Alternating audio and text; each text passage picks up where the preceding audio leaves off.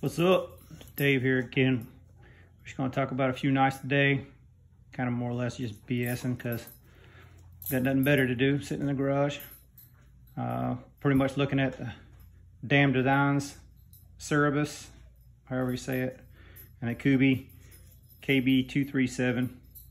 Kind of got these both because Dirk Warner kind of suggested them as a budget knife, and actually, you know, haven't really handled any budget knives in a long time, so I figured why not take the challenge and see what the sub $50 knives were like. To be honest with you, I'm kind of blown away by the quality that you get now with a $50 knife. Like, kind of didn't expect it to be anywhere in the near ballpark of where these are, and both of them are pretty damn solid knives. I mean, ultimately, they're not really for me. They're for someone else. I hate to be a snob like that, but it's kind of where I'm at in my collection as of right now. And sorry if you hear the dog walking around. He's just curious about what's going on in here. Quick shout out, a couple people.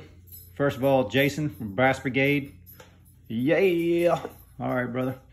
Just want to holler at you. Everybody that commented on my last couple of videos. My boy from work, just Alex Beza. Middle-aged Moto. Thanks for watching, bro. Knives in Our Lives. Colorado Dave. CJ from Cyclotron. Dirk, of course. All you guys, man. Appreciate all y'all. I heard someone say it the other day, and it pretty much rang true for me that, you know, your wives get tired of hearing about knives. You got to talk to strangers online. Well, except for Alex, I don't know any of you guys in real life. So it's kind of cool that people come check the videos out and see what's going on, hear what I got to say about them anyhow. So I want to start with this Damn Designs, because out of the two, it's probably my favorite. Man, that's a really good stonewash, man. Kind of dig it. I'm not gonna like go through specs and stuff. You guys can find that stuff. You know how it is, man. Like, I'm just kind of roll through, more or less kind of show you the knife, give me some thoughts and that sort of thing. So people have said it before though, pocket clip. Just don't like that pocket clip, man. That thing sucks. But as far as the way the knife feels, like, it's pretty decent sized knife, pretty robust, pretty decent blade stock. I mean, all in all, it's been a hell of a good slicer too. It actually works pretty good. Task I've done with it. I've not done a hell of a lot with it, but I did let Alex borrow this for a day, and he seemed to enjoy it. Actually, I let him borrow both of them. And on the Kubey, I actually let my boss and Alex both hold it for a minute. Both these guys have those, I think it's called a Kershaw Cryo. You know, that janky little Hinderer design one that's like a 8CR13 MOV blade that dulls up in like 5 seconds. And both of them running around butter knives. So had some cycle time at work the other day, so I went ahead and sharpened both their knives for them, and they're both so pathetic. I think we're gonna give one of these to Alex, or maybe both of them to him. I don't know. And see how he likes these a little better. See how they hold up a little bit better, because those Kershaws, oh Jesus, they were horrible. I mean, the missing lock bar over travels, like the screws, their angles were all off because they were using them. I don't know, it's just crazy. Anyway, so to talk about the Kubey for a minute, the Kubey's definitely a more thinner, but almost like sleeker feeling. I don't know, it's hard to describe. Like, it seems faster, the bearings seem better. It just has a different feel to it. Like, out of the two, it definitely feels better as far as playing with it, fidget factor, that sort of thing. But as far as like, I don't know, actually using it, I go with that Damn Designs. I like that a lot. Both these have D2 blades, but y'all probably already know that anyhow. It seems like the thing that everybody's doing as far as the imports is D2 for the liner locks, mostly G10. One thing I think is really cool about this, both these guys, the nested liners, so they're basically countersunk in there, so you can't see the liners, unlike, you know, the traditional liner lock designs. Southern Gride Bad Monkey, in case you didn't know. Like, where you're exposed on the liners. So I think it's kind of cool that they hide them all. The value you pay for these, like, let's just look at the whole thing together. Sorry about bouncing the phone around on you guys. So looking at all three of these, like, is this worth 5 times what these are worth? No, hell no, not to me. I mean, it's still a nice knife, but 14C28N, American made. It's got some finer details on it for sure. Like, I don't know if you've seen the Bad Monkey or not. Most of you probably have. If you hadn't, quick roll through. I mean, it's a cool knife, don't get me wrong. All custom hardware, you know, carbon fiber, but it's 14C28N on the blade. So it's not like it's higher end steel. I mean, I guess all the rage now, people like the Chinese knives with the 14C28N, but I mean, do you really know what materials they're giving you? I heard someone talking about aircraft grade aluminum. If you guys don't know, I'm a machinist, work at a machine shop. Parts we do have to have certifications with them. Damn, I keep hitting this phone.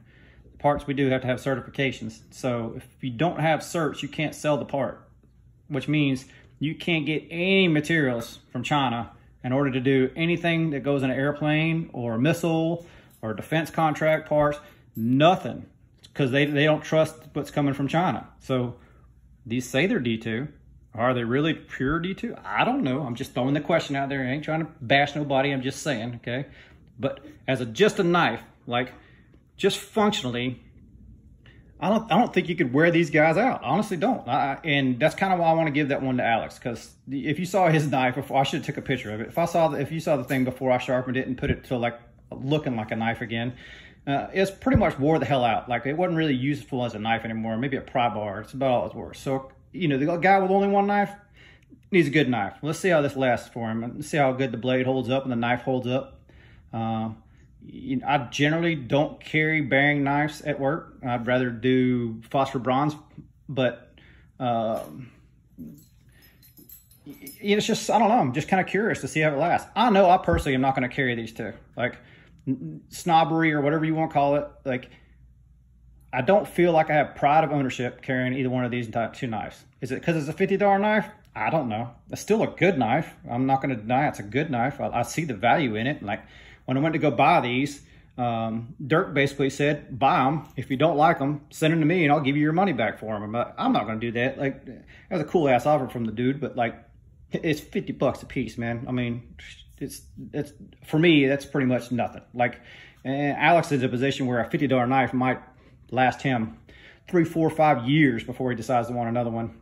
Plus, you see the guy, he just learned how to basically light switch and push button. He didn't know the difference between the two on the flipper. So that, you know, he's kind of new in the whole knife thing. And that's kind of where I see these at. These are kind of like the gateway drug. You know, when you get these, oh, nothing but up from there. Like if you can be happy here and stay here and this level right here, you're doing better than me, man. Because I wish I could stay right here. It'd be way easier on the wallet. That's for damn sure.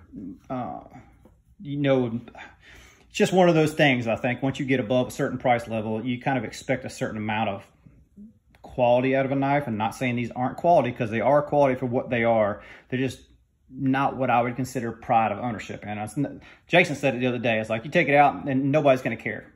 You know, Jason from Brass Brigade, he's like, basically like, you show it to somebody and they're like, yep, that's a knife. So what? Like, that's exactly how the feeling I get when I look at these two. But like, let's show some American versions or comparisons, I guess you'd say. Like this damn design Cerberus, whatever the hell you call this damn thing, reminds me a shit ton, I don't know why, of this 0456. Am I the only one that can see that? Like, that definitely resembles the same knife. And I absolutely love the 0456. Like, I don't carry it to work because it's a bearing knife. I don't like carrying bearing works to a machine shop. Obvious reasons, I would think. And it's way heavier. It feels more robust. Of course, it's better quality materials and that sort of thing. But, you know, even if this was a liner lock, I just feel like it's a, I don't know, more me kind of knife than what this is. Like, but it's very well comparison, right? So what are you talking about for these? I don't remember what they ran to, 280, 300, whatever the hell they were, versus, I think it was 48 bucks. You can buy 5 of these, wear out 4 of them and still have one. I'm sure as hell that this will still be a good knife. But I mean, either way, like I'm just saying, like 5 of these for one of those, like the value is definitely here for sure.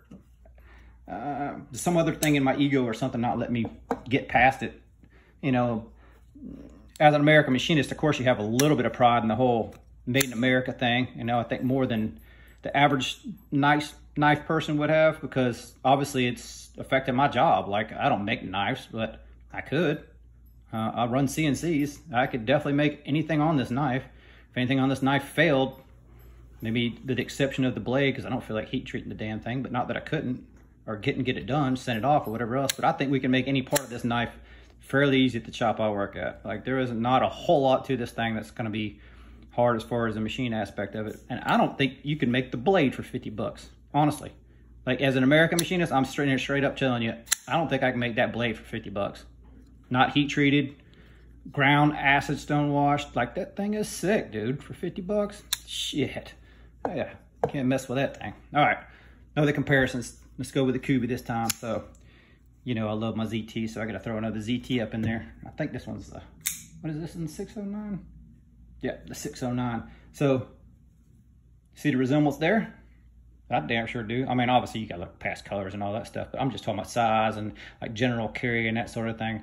You know, like, once again, like, I think this was a little bit cheaper than the other one. I want to say this one was like 38 or 40 or something. So it was even cheaper than the Damn Designs. Let me throw that one back out there too, so you guys can still see it. So it was even cheaper than the Damn Designs. But once again, this is a $300 knife, and this is a 50 bucks, not even 50 bucks. Like, you can almost buy 6 of those for what that one cost. That's crazy to me. Like, the value is just crazy. And it's, you know, it's got a good feel to it. Like, it honestly feels good. And to be honest, between these two, I'd rather play with this one than this one. Like, this is probably my least favorite ZT that I've ever gotten. I got quite a few knives from Knives of Our Lives, Colorado Dave, when he was doing his, you know, kind of sell-off and that sort of thing. And, you know, he alluded to needing money for family affairs or whatever else. And, like, I don't know, like, to me, I like to help a guy out like that, and I wanted to check the knives out.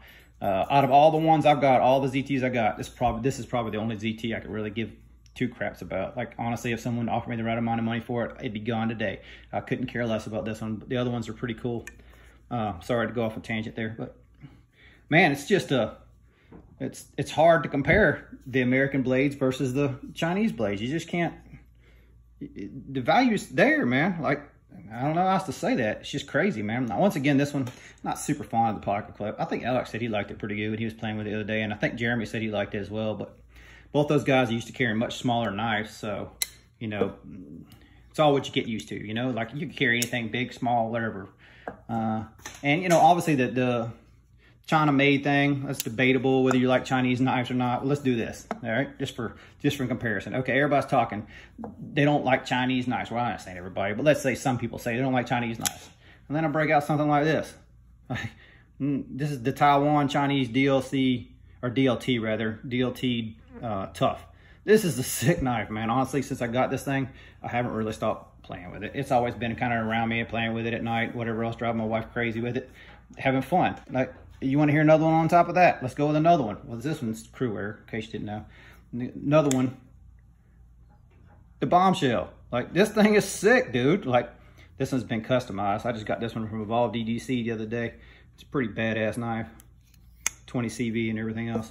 But anyway, so both of those are made in Taiwan, you know, like, so does that make them less, more, you know, both these are super expensive. They were super pricey, you know, neither one of those was cheap.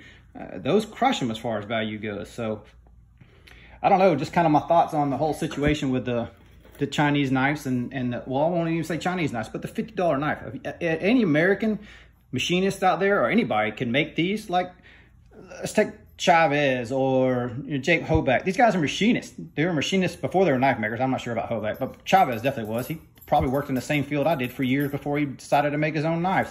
How can you work in a field like that and then turn around and send parts out to China to get manufactured because you know it's cheaper? That's the only thing. I mean, it's the reason they're doing quality work for, you know, inexpensive prices. You just can't mess with it, man. You know, like, hard to beat them. But anyway, to sum the whole thing up, the knife snobbery of me, I'm not going to carry these two. I'm not. I mean, especially when you could carry like these two. I mean, or, you know, like the two that I compared them to. I mean, go with these two, you know, like, you're going to carry those, or even this one. Like, if I had the choice, I'm going to carry these. What kind of solidified it for me is I had to do some stucco repair yesterday, which is, if you've never done it, it sucks. It's a nasty job. You know, it's not fun at all.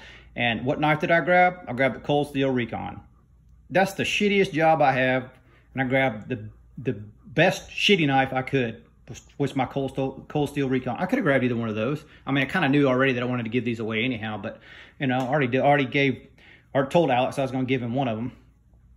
And as a matter of fact, Middle Age Moto, if you're watching this, you want a knife, hit me on Instagram at SatudAve, SATUDAVE. Hit me up. If you want one, DM me, man. I'll send it to you for nothing. It won't cost you nothing, man. I'll just send it to you. All right, guys, we're going to sum it up there. Y'all be good. Later.